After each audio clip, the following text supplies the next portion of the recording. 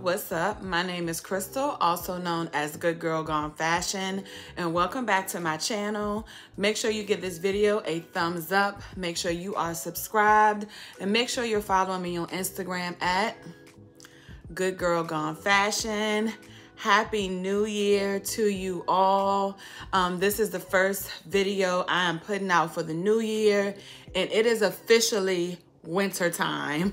So yes, the weather has definitely changed, and I just wanted to go over with you all some winter essentials that has helped me out in my wardrobe that will possibly help you out in yours. So make sure you stick around.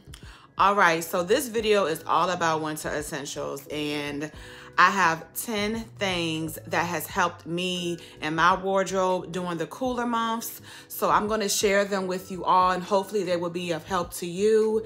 And if you see me looking down during this, I do have my handy dandy notebook with me, helping me with all my little winter essentials so I can stay on track. So let's go ahead and get started with the first winter essential, and of course I will pop up some examples and pictures on the screen as well. All right, so first let's talk about one of my favorite winter essentials, which would be like an oversized sweater. I feel like they can pretty much pair with anything: skirts, a nice trousers, a nice pair of jeans. They're perfect for work and running errands. Something that's going to keep you warm and cozy would definitely be an oversized sweater. Now, the type of oversized sweater that I normally gravitate to are like the creams and knits and stuff like that. I love cream because it's a neutral, and I feel like that's something that could be easily paired with black or gray or denim. So yes, that would be my first winter essential, an oversized sweater.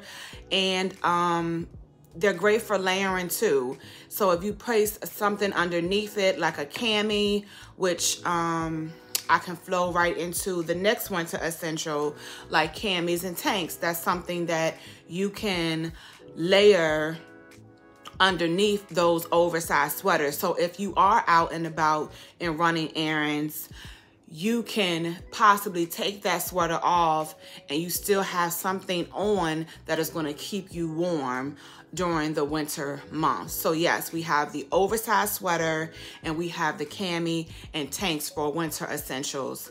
Next, I'm going to move into a good pair of denim. Now, me personally, I'm still loving denim with like rips and tears. Not as many rips and tears. I want to keep it as cute and casual as possible. So maybe like a rip or two in the knee. And I like my jeans to be high-waisted. And jeans provide warmth, which is perfect for the winter time. So a nice pair of denim, for me, preferably high waist. I have seen a lot of mid-rises like slowly coming back. Not necessarily my thing, but hey, if it's your thing, go for it. I like my jeans to be long and fall over my sneakers or my boots or my heels. And I preferably like to buy my jeans at Pretty Little Things, H&M, or Target. Now, if you have another place that I should check out, make sure you leave it in the comments. And the next winter essential I want to talk about is the oversized scarf. Yes, we have been seeing these pop up everywhere. I have a green one that I purchased from H&M that I love. I feel like it could also like cover my hair if need be. It's so warm, it's so thick. I can wear it in so many different ways. And scarves are really just a fun accessory. And what makes it even more fun is that it provides warmth, especially during these cooler months. I cannot stand for my neck to be exposed. So I love throwing a scarf on and keeping my neck nice and warm. So yes, it's going to be the oversized scarf. You can style them and wear them so many different ways. And sometimes what I like to do is just leave it in my car so I know that it's in there and that it's going to be available if I need it. Sometimes I get a little bit too hot and I can't drive and all that, but just to know that it's in there for when I get out the car is right on time. So yes, the next winter essential I want to talk about is shoes. Now, I'm going to break this down in two parts, sneakers and boots. So as far as the sneakers, I would say go with a nice neutral sneaker. Me personally, I have been gravitating towards my New Balances. They are a light gray color. So I feel like they go well with anything, tans, blacks, creams, blues. I can pull those out and wear them with anything. They are super comfortable and it's a nice neutral color, which they're not really making a statement. They're getting the job done and they're comfortable as well. Now, as far as the boots, I have also been gravitating to like my black chunky boots, especially on days where like they're calling for rain or it's a lot cooler outside and I would like my ankle to be covered. I like to gravitate towards my black chunky boots. Now, I have been literally seeing these everywhere. Let's see, I've seen them on H&M's website. I've seen them all over Zara's website. I've seen them in Macy's. I've seen them in Dillard's. I've seen them in Nordstrom. Just a nice chunky black boot with like the lug sole. That's the one I'm talking about. And of course you will be seeing pictures. They're very stylish as well. I've seen girls dress them up with dresses. I've seen them worn with jeans and things of that nature. So I would say a good pair of shoes for a winter essential would be a good neutral sneaker. It doesn't have to be the New Balance or some sort of black chunky boot. Moving on to the next winter essential. Next, I want to talk about leather. So we have all been on our leather kick and we have been loving it, and me as well. So yes, and for leather, I'm mostly talking about leather pants. Now, I love a good leather coat and things of that nature, but leather pants are going to provide us that warmth that we are going to need in these cooler months. Most of them are lined in the inside. The leather pants I have from H&M have some sort of lining in the inside, which keeps my legs nice and warm. So yes, any type of leather, doesn't have to be pants. You can go the route of the leather jacket or a leather blazer, which I've been loving a lot lately too. I even have some leather oversized shirts that I have purchased from Zara that I love as well. So yes, make sure you are writing down and you are putting on your list to get you some leather pieces for this winter. And of course, I would prefer probably the faux leather over like genuine leather. All right, moving right along to the next winter essential. Of course, we're gonna need a nice warm coat. Personally, I love the long faux fur coats. They are just nice, like the teddy coats. I feel like those ain't going anywhere. They're warm. And on top of them being warm, most of them are actually pretty much lightweight. Like they're not super heavy, but they definitely give you that warmth. So I would, and you can go with like a neutral color, like browns or creams. Do not be scared of the creams. Yes, they're easy to get dirty, but you can clean them. You can dry clean them. Do not hold your back do not hold yourself back from whites or creams because you're scared of getting them dirty. Clean them. It's just that easy. Clean them.